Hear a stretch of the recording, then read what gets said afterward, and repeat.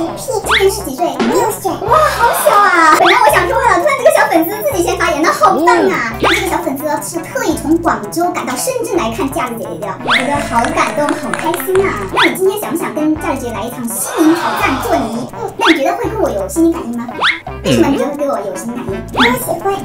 哦，好，每一人自己说一个关键词，让对方去猜。好，那如果错的话呢，有一些小惩罚哟。惩罚是谁错了，脸上贴一张小贴纸，可以吗？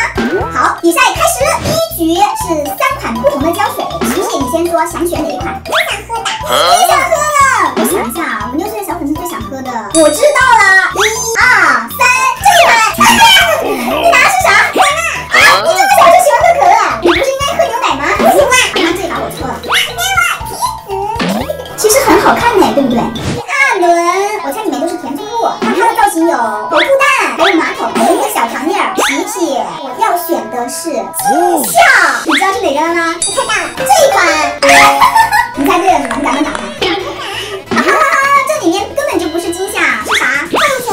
那你猜哪？哇，这太会贴了！第3轮呢，总之都是特别好看的亮片，有圣诞树的亮片、红的亮片和花瓣的亮片。那你想选哪一款？给我点提示。这款。你这个范围好广啊。OK， 我知道了，这款啊，实在是太爽了。难道花不是最好看的吗？我真的是最好看的，亮晶晶的。花不亮晶晶吗？花不亮晶晶。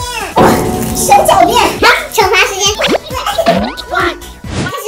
有珠光粉、变色龙粉，还有夜光粉。我选的是可以变色的。可以发光。啊？啥意思？又可以变色，晚上又可以发光？没有这样的粉吧？那你扔出来就要贴贴纸。完了完了，这个小粉丝实在是太厉害了。好吧，我知道选哪个了。开始，夜光粉。你选的啥？夜光粉。夜光粉晚上不能发光吧？晚上你那有可变色呀。又来一个神狡辩。好，我输了。惩罚时间。材料准备就绪，做泥时间开始。谁做泥做这样的大锤子锤脑袋呀？谁输了还要锤脑袋？好，我肯定不会输。我也觉得不会输。来呀，做泥时间到。我要先倒可乐的透明胶水，我再加变色龙粉，我要加圆鼓鼓的泡沫球，我要加圣诞树亮片，我要加成泥水搅拌。今天心灵感应碰到劲敌了，但是我做泥肯定是不会输的。胶水倒进来，是白胶哦。最美的花亮片，夜光粉，圆鼓鼓的泡沫球，搅拌成型的好。我的已经成型了，我的是变色龙泥。圆个花，我搭个小帐篷。我的泥也成型了，而且我的泥颜色超级的好看。哇，这种胶水做的泥真的超级的柔软呢。哇，好有才艺！卷个小花花送给小可爱们。我觉得我的泥更好看，可是我的泥还可以变色呢。要不然这样皮皮啊，我们来比谁起泡好，谁才是真正的赢好不好？开始。我的喜欢就是很好的，看我的多柔软呐！我的也很柔软，而且我的还稳路呢。我的不会飞作哟，可是我的好玩呀。